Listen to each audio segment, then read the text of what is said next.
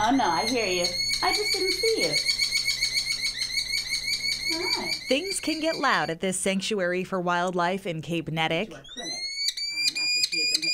Even as life quieted down for the rest of us during the pandemic. COVID caused a little bit of a blip, in our crystal ball of coming up with strategic plans and budgets and all these things. We did not factor in a global pandemic. Weird. At the same time, it's a lot of pivot, turn. It's not that we're stopping doing what we're doing. It just looks different. You're going to get in there. What the staff at the Center for Wildlife is doing is what it's done for more than 30 years.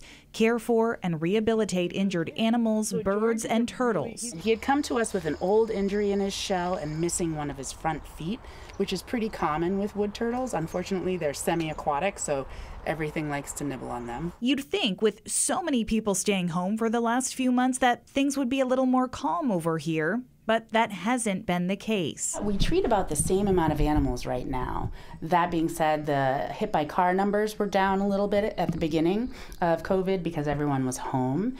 The other part of that is the flip side, that everyone's home, so they're in their yards, they're doing yard work, they're doing housework, they're cleaning out attics, they're cleaning out basements, and the animals don't stop for COVID. They're nesting and doing all those things. So it's been an interesting balance. While injured animals are still being dropped off at the door, there has been a major change of pace here. Normally we'd have anywhere between 10 to 20 volunteers, interns, and MCAs in-house, and they would have been trained and ready to feed and do all of those things, but we can't do that safely in our current clinic because there's no place to go 6 feet apart. It's very small. So we've been doing sort of a skeleton crew, all hands on deck. A skeleton crew that makes up just 15% of the help this center typically has.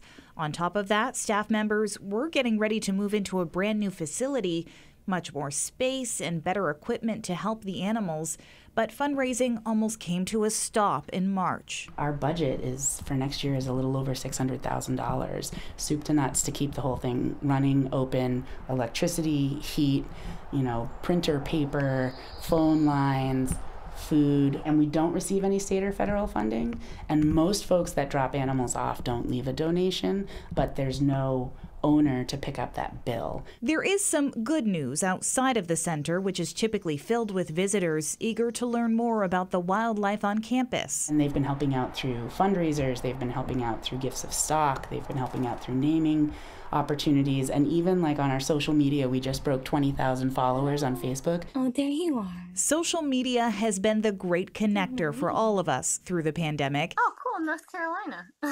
Now it's connecting people all around the world with some of the center's ambassadors, like Bertram the Raven. Say hi. And a porcupine named Henry. Our executive director, Kristen, does a hang with Henry every Friday afternoon, and people are like, oh my gosh, I've been looking forward to this all week. And sometimes it's literally just like 10 minutes of us videoing Henry crunching on a carrot.